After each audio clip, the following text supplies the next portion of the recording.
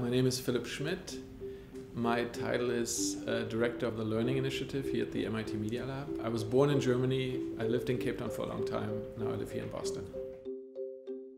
When I think about learning, I don't think of it as something that happens in school necessarily, but more something that we all do throughout our life from the moment we're born until we pass away. So in the same way that technology changes all other aspects of life, it changes the way we learn.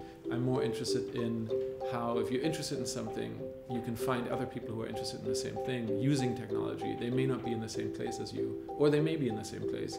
And then how do you collaborate with them? How do you work with them? How do they help you? How do you find mentors? How do you find materials that you might be looking for? How are you inspired?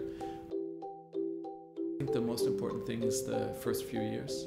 I think if very young kids feel safe and they feel supported in their curiosity, that it's okay to ask questions, to explore things, that will set them on the course to be successful and happy for the rest of their life. In my work, I focus more on people at later stages in their lives, because I think we often think it's too late if we don't catch them in the early years, and I think that's also wrong. I think people have lots of opportunities to improve, to change, to become new people at later stages in their lives, and technology can help them do that.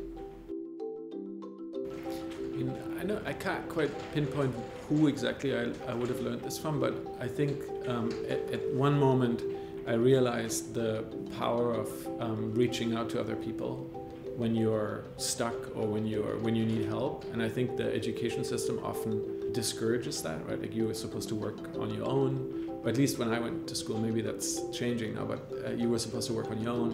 You have to hand in your own homework. It's about the individual succeeding. And I think all learning is social, and I think all life is social. When you realize that asking for help and helping others is maybe a core or the most important aspect of learning, I think it shifts the way that you approach education. The public library is my ideal learning space, because it's a place that anyone can access free of charge. Anyone can be legitimate, right? So there's no judgment. I think any interest is legitimate, so people come to the library and there's just boundless curiosity.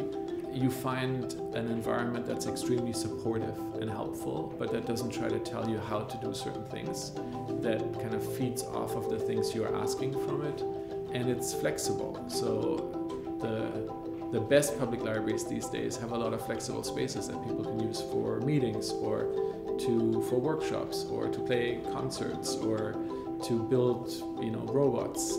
So I think flexibility, support, caring, and allowing people to follow their own passionate curiosity.